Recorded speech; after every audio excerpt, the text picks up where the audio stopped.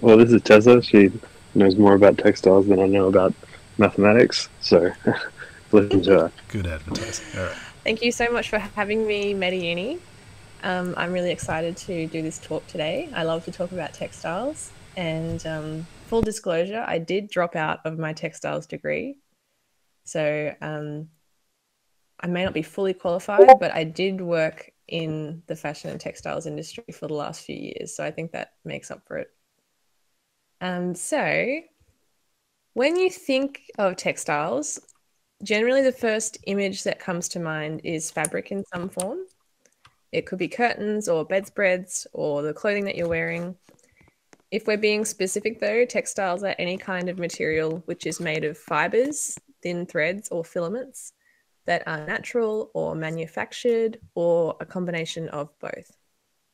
It's an incredibly broad category which surrounds us in our daily life and in a vast number of forms and materials.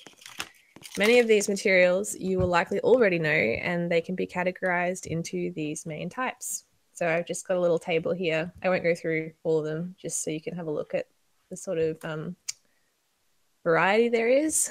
The main categories are protein fibers, which is like animal hair and wool, and cellulose types of plants, really. Synthetic, which is a range of different polymers, and natural synthetic, which sounds like it doesn't make sense, but I'll explain that in the next section. There are a few other specialized categories, which include metal and asbestos, but that's for another time. Today, I'm going to talk about two examples of textile materials which are quite extraordinary and also unexpected. The first example is a potential solution to one of the commercial textile industry's biggest sustainability issues. And the other is a project which is unbelievably impractical, prohibitively expensive, and took 4 years to produce a single garment. So, if you'll come along. That sounds like more our style. The slow, expensive route. Yeah. So, commercial textiles' biggest innovation was the invention of synthetic fiber. This took place in 1935 when DuPont, a business in the United States, created nylon, which is the fiber responsible for hosiery, parachutes, and 1,000 things in between. This process involved taking petroleum-derived polymers and extruding them into an extremely fine strand of fiber, which were then turned into various other products. At the bottom of the slide here, I've got a diagram which I felt shows this process in its entirety best. The polymers are a kind of liquid at first. They're put through a spinneret in like a solvent bath. And then there's a process of stretching and washing and finishing, which is usually like heat to give it a sort of either a smooth and a lustrous finish or something rougher and more robust, depending on what application it's going to take. This was revolutionary for the industry as it was cheap to produce and essentially an instant fiber. You didn't need a sheep or a crop to get what you needed. It also spelled environmental disaster, but the people of the late 30s and early 40s were less concerned with conservation and more with an immediate source of material for war-related applications. DuPont quickly pivoted to creating parachutes during the war rather than women's stockings. The introduction of other polymer-derived textile products such as polyester, acrylic, spandex, and many others which utilize the same spinneret technology were patented in the years following. So we also, around the same time, we were able to use this technology to create natural synthetics. And so to describe these is sort of similar to creating paper from trees. We essentially pulp down a raw cellulose material like bamboo or rayon or viscose. Rayon and viscose are like kind of wood pulp or wood chip products. And once they're sort of liquefied or pulped, they're able to be extruded in a very similar fashion. So yeah, while these are like marketed as natural materials and biodegradable, and they are biodegradable, there's actually quite a hefty process involved in making them that has like quite a few environmental issues associated. So yeah, that's a pretty big deal for textiles, having this like technology, and we've been able to apply it and adapt it for like so many different things. It's quite extraordinary. The only problem with it is that every single synthetic fiber we have ever produced is still in existence today. So we are 88 years on from DuPont's initial nylon invention. And whether these fibers still exist as an original product that is still being used, or they've been recirculated as a recycled product, or they are simply sitting in landfill, and a lot of them are. In addition to this, the polymer materials themselves are derived from fossil fuels, and the manufacturing process, as you've just seen, involves a lot of chemical solvents which contribute to environmental runoff issues. There's a really great program I can recommend by ABC in Australia. Their Four Corners program did an episode on viscose factories. I think they focused on ones in India, but it was quite sensational at the time when they put it out, and it had a really good deep dive into some of the consequences of producing these fabrics. Where was I at? Yeah, so the polymer materials themselves are derived from fossil fuels. Manufacturing process involves a lot of solvents which contribute to environmental runoff. We have perfected a range of natural synthetic fibers, which I just went over. And while their end product is biodegradable, the chemical process of creating them is significant. So yeah, that's pretty not good. Are there any questions so far about? Yeah, I mean, obviously the chemical runoff part is not good, but okay, the earth is very big. You can dig very big holes. Why do I care if there's a big pile of synthetic fibers somewhere underground? I mean, if it's leaking into the environment through microplastics, I guess I care. But yeah, so microplastics is probably one of the biggest consequences. Is part of the argument that it's, I mean, I guess if the source is a non-renewable resource like fossil fuel, then it's, I guess it just seems kind of pointless to make it and then bury it by the thousands of tons. Do you care less because the landfill isn't in your backyard, perhaps? Is it like I haven't done the research on like what the size of the landfill is. I know it's like extremely significant in developing countries. A lot of countries like Australia and America and in Europe, they tend to ship their textile waste off to places like India and parts of Asia. Yeah. And so I know that, like, for example, some of the landfill sites in these developing countries have like permanently altered the state of the environment around them. And I think whether it's happening in our backyard or whether it's happening somewhere else, it's probably not a good thing. I guess like the fact is that these landfills aren't really going anywhere. Like these textiles are likely unable to be recycled. They don't meet the criteria because recycling, sorry, I didn't actually read this slide. Recycling polymer-based fibers is not really something that has been done a lot. We're seeing it a little bit more recently because the consumer demand is there for it. People want to wear things that are recycled because it sort of makes them feel a bit better. But the reality of recycling textiles, whether it's natural or synthetic, is that it's extremely costly and resource intensive. And in the grand scheme of things, it only prevents like a very small amount of the actual textile waste from ending up in the landfill. So really, like, moving forward as consumers and like as like textile producers, we need to sort of find ways to steer away from what we've got. There's not really a way to like change what's already there, I guess, right now. Yeah, the microplastic thing is like pretty crazy. Whether it's in landfill and they're like sort of affecting the environment in landfill is one thing, but even just having them in our own closets and washing them in our like washing machines at home, that is all the time creating more microplastics in the water supply. And we are finding more and more people who have microplastics in their bodies. And that could be from ingestion, and that could even be just from wearing clothes. I don't like know all the research on it, but it's like quite concerning. Yeah. But it's also completely unavoidable.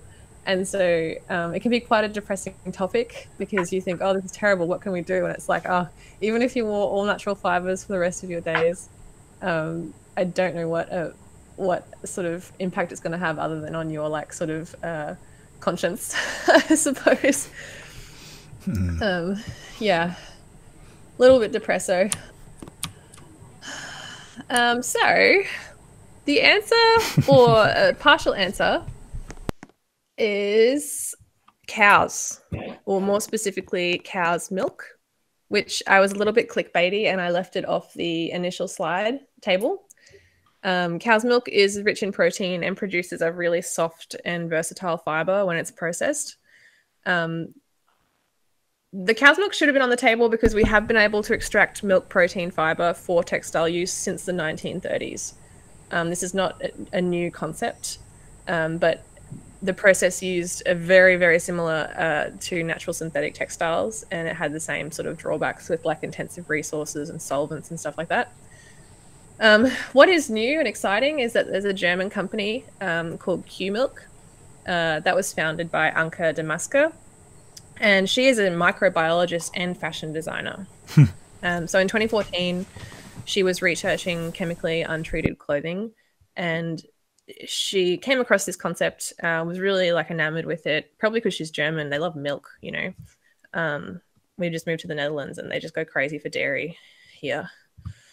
Damaske used about 200 euros of supermarket ingredients and basic laboratory equipment. So she had a lab, but this started in her kitchen, essentially. And she used approximately 3,000 iterations of a recipe to extract milk casein without solvents. And it was successful. So because this is still a very recent development in the scheme of things, the actual process is still an industry secret. But it has been scaled to divert, you know, millions of tons of milk waste annually in Germany alone. And it has really exciting potential to replace a lot of synthetic and natural synthetic materials in fashion applications and more. So that the milk that they're using for this is not edible. It's like basically not fit for food consumption.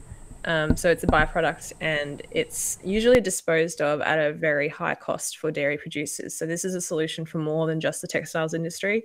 It's also helping to like combat food waste in that regard. So there are some pretty cool properties with milk fiber. It can be similar to a lot of natural fibers. It's really good for moisture wicking. It's very lustrous. So usually to get a sort of lustrous finish on fabrics, we would blend in a lot of natural synthetics like viscose or like rayon. And it's amazing to have an alternative to those fibers, which could create a fully environmentally friendly and biodegradable material. So say like blending with cotton, like I've got in the slide over here. Am I moving? I'm in the wrong thing.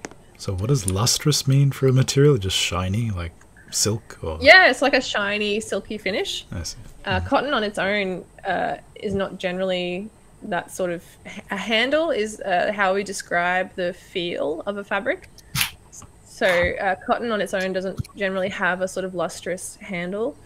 But if we blend it with something like viscose, we can get a kind of smooth, shiny finish. And so instead of using viscose, if we can use something like milk, that fabric and that end result has a much kinder footprint in the scheme of things. So yeah, blending natural fibers with synthetics and natural synthetics is done to achieve certain textures and finishes.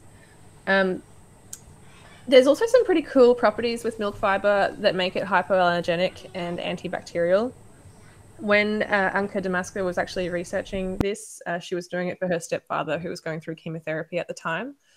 And so we've been able to understand that there are some like very cool properties of the fabric that are antibacterial, And because of this, and because this is essentially like a protein or a polymer, Q milk has a lot more applications than simply just textiles. I think I've written some down here.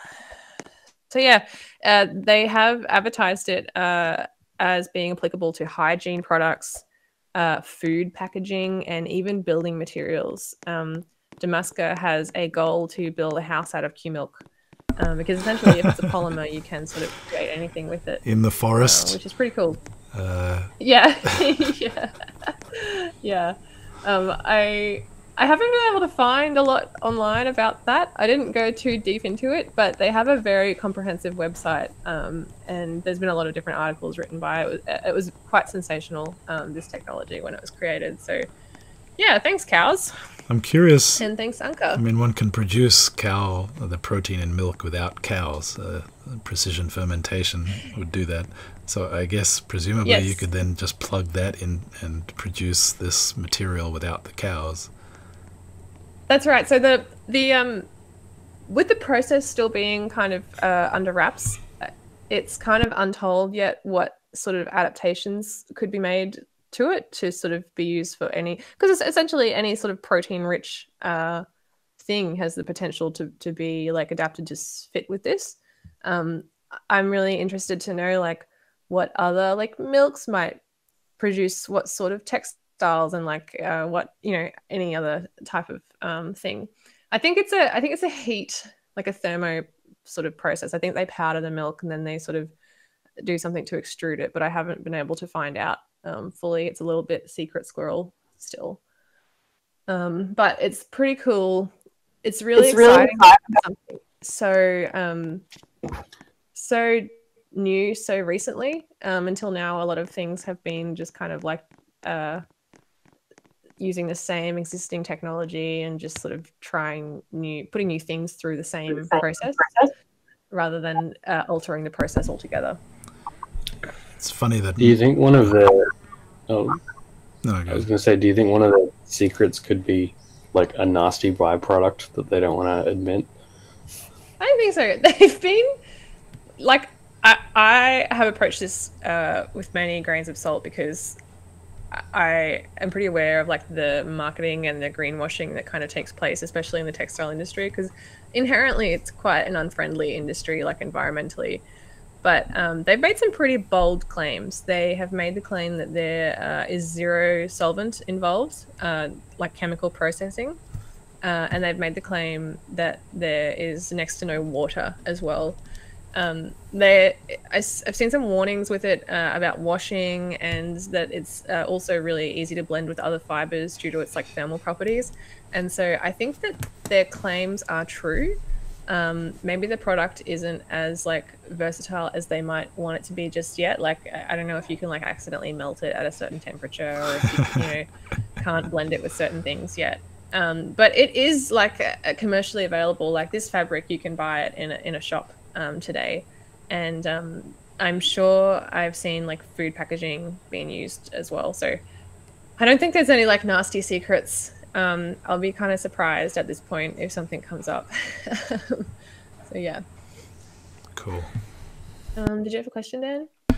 Well, I was just going to remark that it seemed really weird to make material from milk, but then of course it's also very bizarre to make material from worms, and that seems normal. So yeah, we'll get into that, because I think like a lot of people tend to, when they think of silk, like I think it's one of those things that you just try to forget about, that there are thousands of insects being killed to like create your so when I worked in furniture sales, I used to get a lot of people sort of forgetting that leather couches were made from like the skin of the creature. And I'd like talk about how, you've got to cleanse it and you've got to moisturize it because it is skin, and that would like really weird some people out. So yeah, that's a good segue into our next example. So I'm going to go over to this slide. I've put the properties for silkworms up on this board just because I think that's what is most familiar to the average person. And we're going to talk mostly about spider silk. which people may not be as familiar with, or they might think it's like similar to worms. So just here to dispel any misconceptions. So the second textile that we're going to talk about today isn't a new concept. We have been attempting to create items with it as early as the 17th century, but there are only 2 complete textiles of their kind in existence today. These 2 textiles took almost 4 years of continuous work, a team of hundreds of skilled workers, $500,000 US, and 1.2 million golden orb spiders. So this project begins with Simon Piers. He was a textile expert who lives and works in Madagascar. So in 2005, Piers was inspired by the French Jesuit missionary and arachnologist Jacob Paul Cambouet. He worked with spiders in Madagascar during the 1880s and the 1890s. Pardon me. Cambouet built a small hand-driven machine to extract silk from up to 24 spiders at once without harming them. So Father Cambouet also had a partner in designing his machine, M. Nouget or Nogue. I'm not very good with the French. Together, they got quite a spider silk industry going in Madagascar, and even exhibited a complete set of bed hangings at the Paris Exposition of 1898. Why? Why are they making anything with spider silk? I think that actually is like the theme of this topic, is not like can you, but should you? I think it was seen as like obviously quite rare and exotic, and sure. People just get fixated. I think it was one of those things where it was like, wow, I could do this, so like I'm going to. If you come along, don't fall into the portal to Tasmania. If you come along to this slide, how like insane this is. So the fabric that they created for the exposition has been lost. You said that didn't harm the spider, right? That doesn't look no. So true. this I'm going to read you an excerpt from the exposition where they showed their bed hangings. We don't have any details on how big the bed hangings were, what sort of material it was that they were able to create. It's all very like, here's an extract from a news report at the time sort of thing. I'm going to begin the quote. It should be said that the female Halabe spider allows herself to be relieved of her silken store with exemplary docility, and this in spite of the fact that she is distinguished for her ferocity.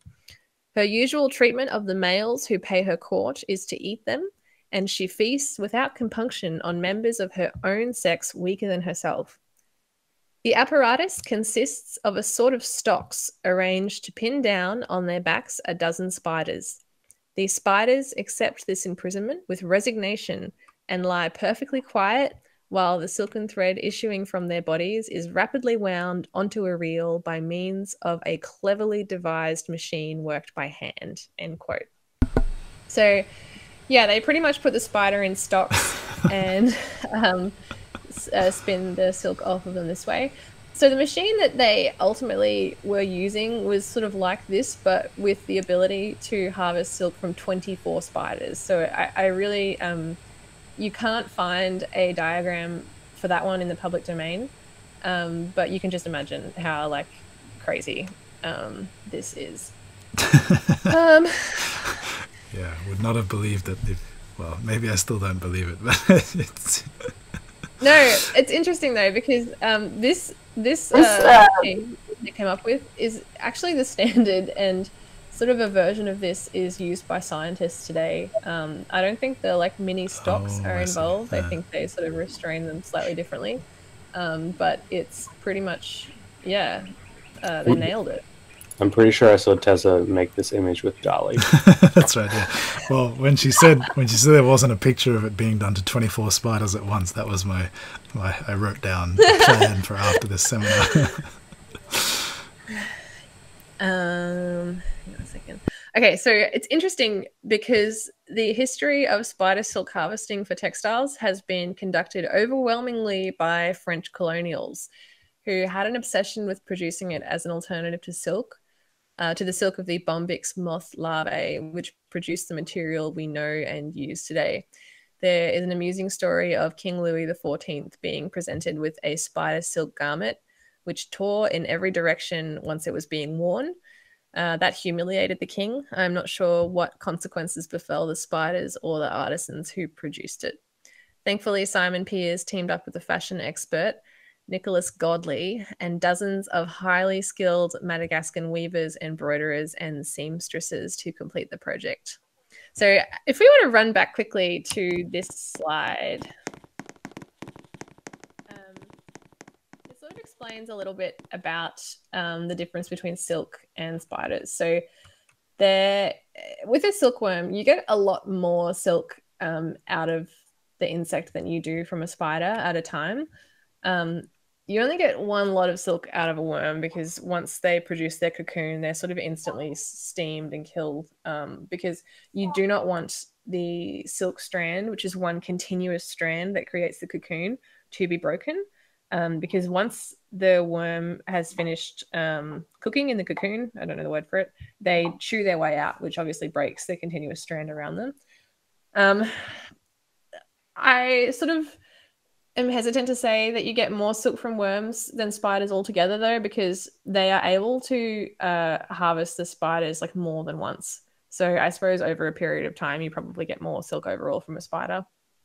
But the caveat to that is that the strand of worm silk is 0.07 millimeters in diameter, approximately. But for a spider, it can be as fine as 0.0002 millimeters. So it's quite an extreme difference in like the size of the silk as well. We often hear things about how spider silk is like so much stronger and a lot more flexible. And that is true. But with the fineness of it, it sort of limits the applications a little bit more. You have to scale up any kind of project to create a textile like massively, and I'll describe that in this project soon. Is the fabric any nicer when the silk is thinner, like high thread count or something? Thinner and high thread count are different, but I don't know how to describe how thin this would be. I can't picture it because I've seen very, very fine silk, like you could read a newspaper through it. And so knowing the difference with spiders, I just can't actually imagine whether it would just be transparent. I'll come back to this because I have a pretty good way to describe it. If you come to this slide. So to make a textile of any significant size, the silk experts had to drastically scale up their project. So 70 people set out every single day over 4 years and collected over 1 million golden orb spiders from telephone poles in Madagascar, while another dozen workers carefully extracted about 40 to 50 meters of silk filament from each of the arachnids using replicas of Cambue's silk harvesting device. Nicholas Godley and Simon Pears have described the difficulty they had in finding artisans who were willing to work with spiders at all, which I thought was pretty funny.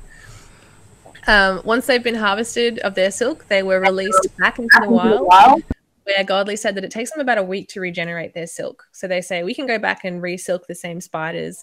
It's like the gift that never stops giving. End quote. The main reason that the spiders need to be caught and harvested in small batches at a time is because they will immediately destroy each other if kept in captivity together. So it was a very constant process of going out and catching spiders. I think they had schoolgirls bringing up to like 80 spiders at a time in baskets every day. So it's quite like crazy. The final result of this undertaking is this exquisite hand-woven and hand-embroidered cape. To give you an idea of how the spider silk was spun into a fabric, understand that it takes 24 individual filaments of spider silk to create one thread, and 96 threads need to be plied together to create a single strand of silk, which can be woven or embroidered with. So it's quite an incredible scale. And you can just see like how it's taken so long to create the fiber that we can actually do anything with. Yeah, so that's actually undyed. That's the color of the golden orb spider silk. Let's turn this baby monitor down. And the cape measures 335 centimeters by 121 centimeters, and it cost Piers and Godley approximately $500,000 of their own money. So it was exhibited at the V&A Museum upon completion, and it is the only complete piece made of 100% spider silk in existence today. I think there was a shawl that went with this. I haven't been able to find a photo of it. So they made a cape and a shawl for their exhibit. And I'm not sure. I couldn't find if this is still being exhibited anywhere in the world today, or perhaps it's just in their like own private collection now. But it's quite amazing. In a video, they discuss that it's like nothing they've ever felt before, and it's like, you know, you can just feel the handle of it is so unique, and etc. I don't know. I would love to be able to touch it, but I also think that if I had spent $500,000 of my own money, I would like want to believe that it was incredible as well. Every billionaire should have one. But what Yeah. determines whether textiles actually last over time? I mean, who's to say this doesn't fall apart in 2 years? How would you know ahead of time? I think like a pretty good indicator is that like silk garments don't tend to fall apart if they're stored correctly. Like we have garments from like Chinese dynasties that you would never have thought would like remain. I don't know if they were like stored, like obviously they've been stored carefully over time. I think like it's a pretty good indicator that we understand the properties of spider silk quite thoroughly when they're not like spun into a textile. And the good thing is spinning fibers. So I talked about putting 24 filaments of spider silk into a thread, 96 threads into a strand. That only strengthens a fiber as well. So that I have no doubt this will probably last for a very, very long time, and I have no doubt that it will probably be stored carefully as well, given the value of it. So yeah, maybe it will pop up again someday. I would love to see it. But yeah, it's pretty wild. Pretty crazy. It is a very like, wow, why would you do this? And I'd love to know like the process behind like designing this garment, and like how did they decide to do this with that of all things, and you know, not a dress or a skirt. It's like quite interesting. If you can go online and look at other photos of it, it's actually been embroidered with golden orb spiders. So it's covered in spiders. It's very decorative. It's quite lovely. So yeah. Imagine you'd be like hesitant to just like cut random bits off like you would if you're like designing any other garment. Like you kind of want to use every like inch of it. Yeah. Like in the video where they're making it, there's a sort of progress shot where they're sort of cutting out the outside seam here to line it. And just seeing any kind of offcut sort of like hurts my heart. You must imagine how the artisans would feel after spinning and collecting and harvesting for years and years, and then having to like cut away some part of the fabric. If I ever have like an expensive fabric that I'm making something with, it's very hard to cut into it. And so I have no idea how these people must have felt with something like this. Is it usually made in like can you make it in a perfect rectangle, or is it kind of more rough edges, like, or a weird shape? This was woven by hand, and the edges of a fabric are called selvages. Usually the selvage has a sort of slightly warped or wobbly or different weave on the ends so that it doesn't fall apart. And so you'd have to at least cut the selvages off at the very least. Can you recycle that? I don't know. I don't know a lot about the spider silk recycling process. unfortunately, there's not a lot on that, given that this is the only thing around. That's a growth industry. I think there are some like so like the two main properties which can continue to set spider silk apart from silkworm silk is that it's extremely fine and that it's also antimicrobial. So spider silk is ideal for medical and surgical applications because it's very fine and because it like rejects any sort of bacterial growth. So like there is a lot of research being done on it. It's just not like as frivolous as this. I think we'll see it in a few uni applications. The other thing is that in recent years, there are a pretty cool number of processes which they've been able to apply to silkworm silk, which improve its tensile strength and its flexibility to be even greater than spider silk. So we've been able to replicate some of the properties of spider silk on silkworm. So it kind of makes the need to harvest spider silk for different purposes a bit obsolete, really. Wait, which is probably a good thing. It was never not obsolete, right? Clearly, the reason to do this was somehow like, I don't know, not motivated by its end properties, but rather by maybe they just fell in love with the color of the spider silk or something. Yeah, like it is a very like I'm glad that Godley and Piers like achieved their vision. I'm glad that this exists just as like a textile enthusiast. I think it's like quite amazing, but it does beg the question why. And I defend a lot of like avant-garde fashion and I defend a lot of different projects just as art. And this has been so much fun to research and sort of learn about, but it is just like, why on earth would you do why? For this audience, this desire doesn't need much motivation. Of course, this spider silk cape is like every mathematician spends their life producing their own spider silk cape. Yeah, I like, this isn't on exhibition anywhere, and so I do have to wonder like what home it's found and whether it's with someone that does wear it just around the house, like in their like mansion or something. That's kind of fun to think about. So yeah, I hope that this talk has given you like a really small glimpse into some of the interesting ways that we've adapted and experimented with materials for different purposes. One as an answer to an ongoing environmental disaster, and one as a kind of homage to centuries of attempts to spin spider silk. As a consumer, it can be really empowering to understand the properties of different textiles and their environmental impact, because that allows you to make the most informed choice on a product, and it also helps you to distinguish what is best for a purpose.